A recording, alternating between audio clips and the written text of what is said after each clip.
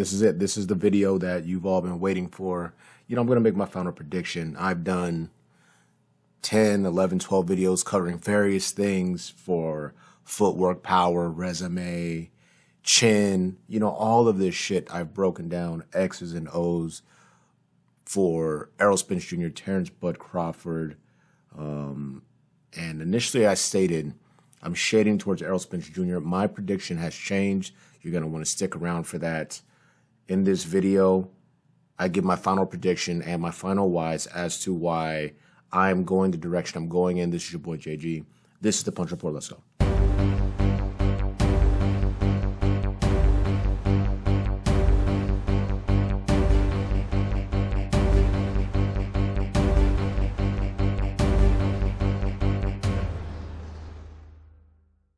Like I said before, y'all, welcome back to the channel. This is your boy JG. In this video, final prediction, Errol Spence Jr., Terence Bud Crawford goes down Saturday, July 29th. We're less than 2 weeks out, and the time for game playing is over now. Before I get into the video, understand people are going to be hurt by what I have to say.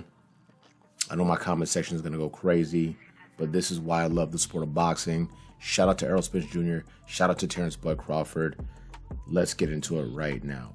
So initially I stated I was leaning towards Errol Spence Jr. and I'm going to change my prediction just a little bit.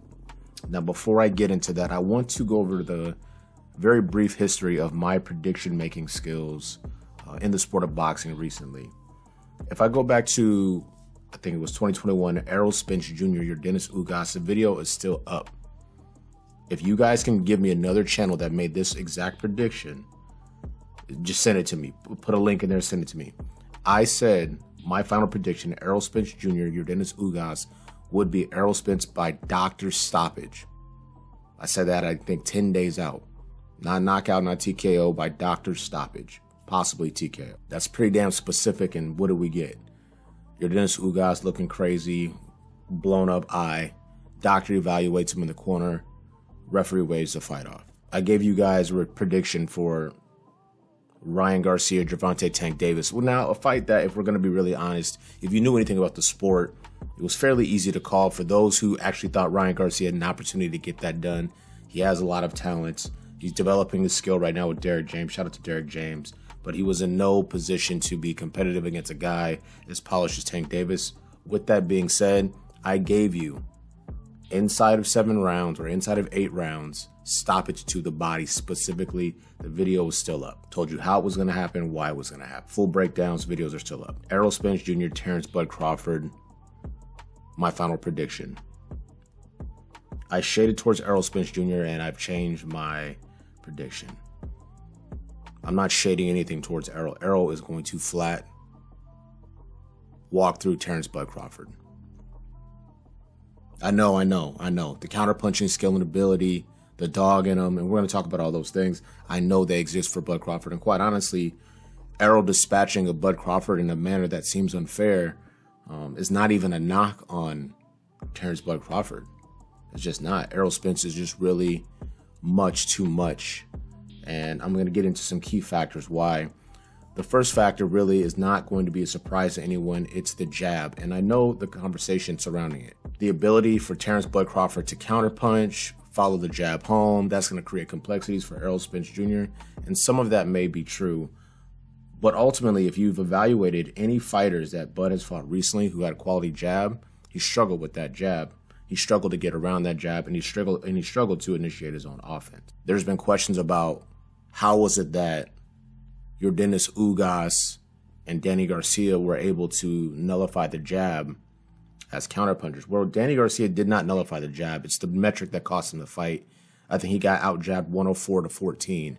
And the body shot and the power shots, were even number. Your Dennis Ugas style of high guard fighting was favorable for Errol to close this distance from a more irresponsible perspective, get to the body and start putting damage on your Dennis Ugas, and that worked out for Errol Spence Jr. It was not a jab-heavy fight. Although, I think it was in the 5th or 6th round, Derek James did tell Errol, yo, stop playing, get back to that jab and stop playing games. I don't think Errol really took the guidance in that moment in time. He was getting free shots on Ugas because Ugas loves to give up a little bit to get something, and typically his counterpunching acumen is top tier.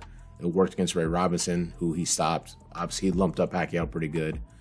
But if you're going against a guy who is a destructive puncher, which breaking bones, breaking orbitals, breaking noses, breaking guys down, like Errol Spence Jr., standing in front of him and just trying to trade shot, that's just not going to be the recipe for success against that type of fighter. The second thing that concerns me when I think about Terence Bud Crawford's odds in this fight in comparison to Errol Spence Jr. is Errol Spence Jr.'s size, physicality, and durability are something that I didn't spend a lot of time considering.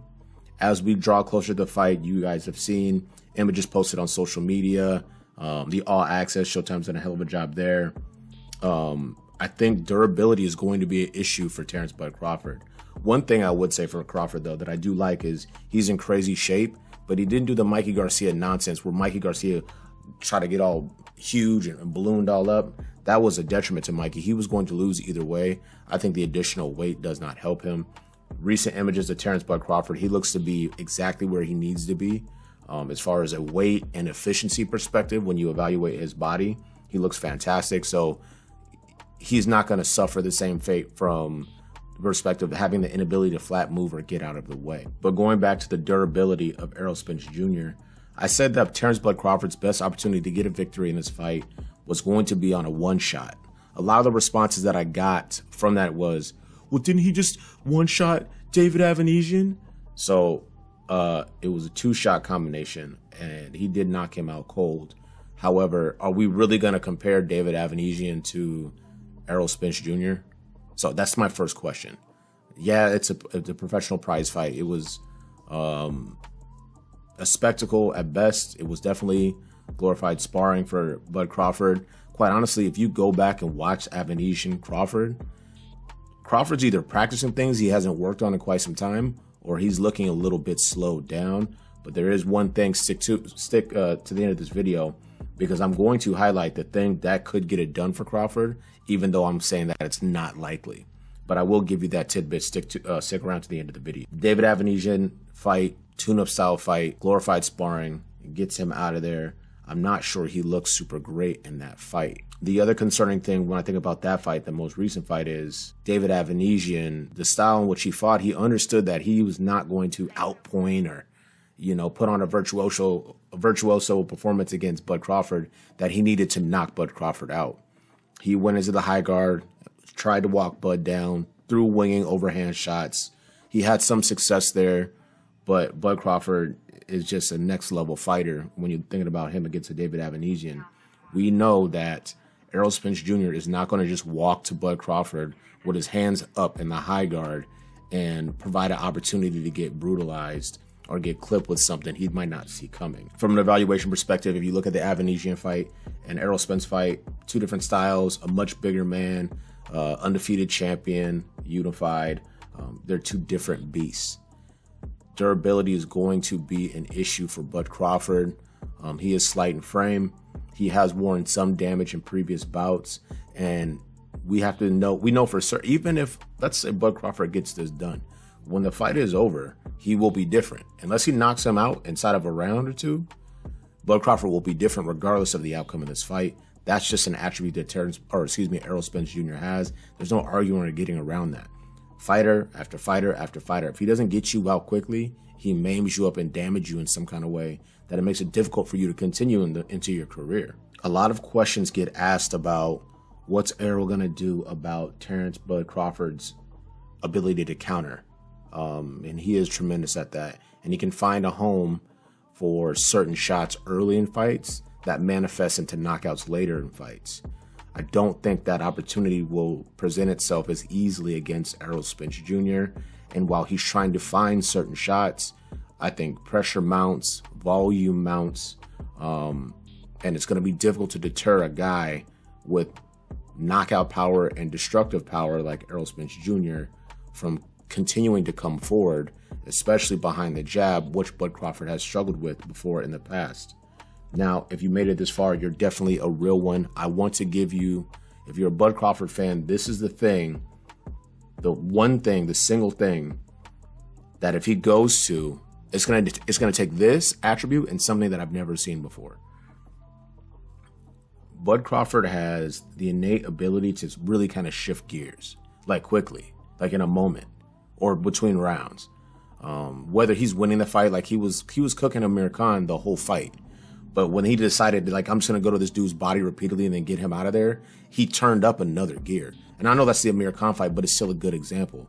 The Avanesian fight, which is not another great fighter, but it's still a good example of stepping on the gas, going from a place where you're already fighting really, really well, and then going to another place where you're kind of heightening your skills and abilities. You're honing them and you're becoming more sharp so you can deliver the shots necessary to ensure victory. Sean Porter's a good example of that as well. That was a tough fight, the entire fight, but he started putting a little bit more on the shots and catching and countering Sean Porter, who's closing recklessly and with his head down. He deserved to get stopped the way that he did. But he understood the magnitude of the moment, especially if Bo Mac's going to tell him, hey, you're down on these cards. What's up with you? All right, cool. I'm going to just walk to Sean Porter and figure it out. And then he puts that passive pressure, as I like to call, or shout out to my man Banks Law, that mental pressure on you. He's just feinting in front of Sean Porter, showing hand feints, feet feints. And then Sean Porter takes the bait, puts his head down, and just gets socked up. He just runs his face into a punch. But that's all a part of the, of what makes Bud Crawford great. His ability to go to that next level. It will require that and him not being down too bad and something that I have not seen before. He has to show me something different. If I think about Jeff Horn, Kaviaskis, Jose Benavidez, Avanesian, Sean Porter, Amir Khan, if I think about those guys that Terence Bud Crawford has fought, he has not shown me anything unique from one fight to the next. Errol Spence boxed up Mikey Garcia until he knew he couldn't take it. Then he brutalized him. Stopped Ocampo to the body in a single round. Went toe-to-toe with Sean Porter, spinning and hooking. And then went toe-to-toe with Yordenis Ugas, a well-known counterpuncher with good size, and broke him down and got him out of there and disfigured him. Those are constants. But my pick for this bout, Errol Spence Jr., and how I see it ending is possibly with Terence Bud Crawford taking a knee, from damage. And that's not because he's a punk or he can't take it, but there's only so much you can take. I think about Miguel Cotto Margarito when he had the dirty raps and he cheated. Margarito, Cotto could still fight. He was still in there, but the damage was too much. He takes that knee, he shakes his head, it's a wrap.